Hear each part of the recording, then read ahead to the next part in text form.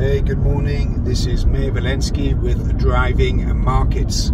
Hope you're all well. Okay, so we're coming towards the end of the year. Let me just give you my global outlook on what I think is going to happen, in my opinion, in 2022. Of course, I'm not reading any glass ball or any prophet that I can read into the future. It's only my opinion, and that is a warning. Put a clear warning on so compliance are happy and everyone's happy that this is only my opinion. This is what I think is going to happen. If you act upon it and you make money and everything goes great. If you lose money, then again, I need to be protected and I don't want to be sued, okay? Because it's very, very volatile markets and people look for scapegoats when it comes to them losing money. I've seen it many, many times. In addition to that, I want to state clearly at the beginning, only trade on regulated platforms, okay? Be very, very careful of fake news. Be very, very careful out there of people saying that they're trading with this platform, or a salesman calling you up and trying to get you to trade with their platform which is not regulated. Just be very, very careful. If you have any doubts, please contact me on that and I'll be more than happy to do my research to see if that particular platform is good, okay? So I'm here to help. We're here to protect your money, here to make you money, please God, and of course to avoid any scams, okay? That is my continuous message on driving markets. Okay, so let's give you a quick global outlook where I think things are going to happen in 2022. In my opinion, I'm very, very uncomfortable at the moment with asset prices of stocks and shares, S&P, the Nasdaq, the Dow. I think there's a general opinion amongst analysts and banks that there should be a minimum of 10 to 15% pullback. I'm far more aggressive than that. I think there should be something in the region of a 40% pullback.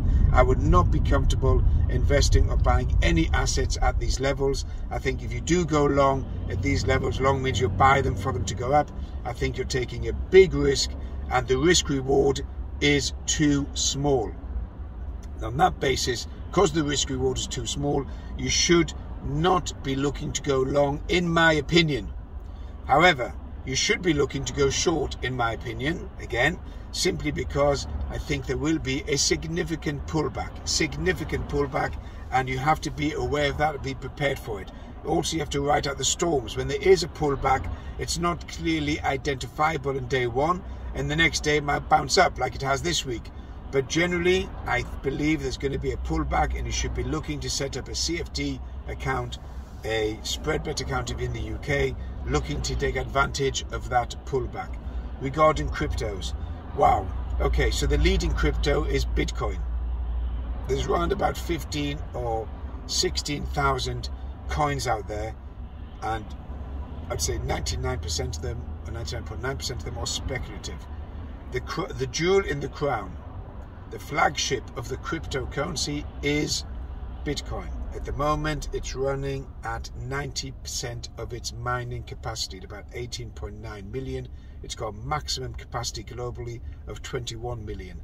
So Bitcoin is definitely something that should be looked at, and I think Bitcoin is going to be the main currency that's going to be used in the future to move money around the world. I think the banks are extremely threatened by it. All the other currencies are extremely speculative and could go bust or disappear as fast as they appear. So just be aware of that, because I think also they're highly, highly speculative, and they're a bit like penny stocks. You might get 1 in 1,000 that will perform, and the rest of them will simply not perform.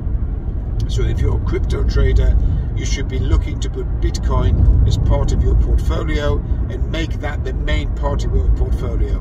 Because there's only 21 million coins in circulation at maximum mining capacity, then it is only a matter of time before Bitcoin will continue rising and go through the roof. And when we say through the roof, we mean significantly higher. And I'm talking about, what my guess, I'm talking about anywhere between the $200,000 to $250,000 mark over the next 3 to 4 years. Just be aware of that.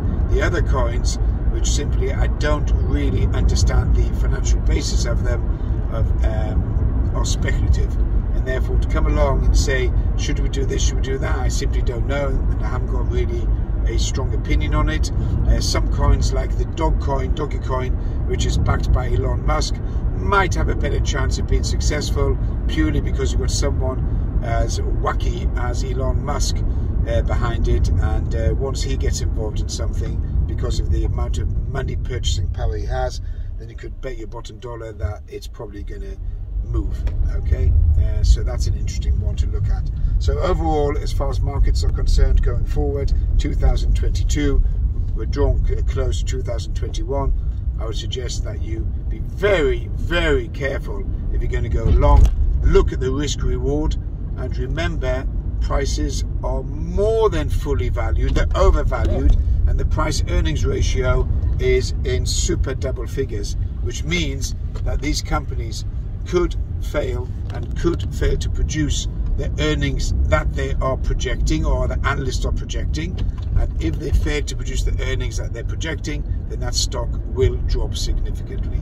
Okay, take into account the massive chip shortage around the world. This is going to affect high-tech companies and all producers, whether high-tech, whether Volvo, BMW, Mercedes, whether it's the military. Chips are an integral part of that technology, and there's a shortage, which means it's going to affect the supply chain of the manufacturers, and therefore they're going to miss their earnings target. Take all that into account. You have got a potential for, in my opinion, a major drop in 2022, and I'll go out on a limb here, and I think we're looking at anywhere between, conservatively, 25 to 35%. Have a good day, bless you, have a good year, and happy holidays, lots of love. This is Meir Walensky with Driving Markets. Thank you.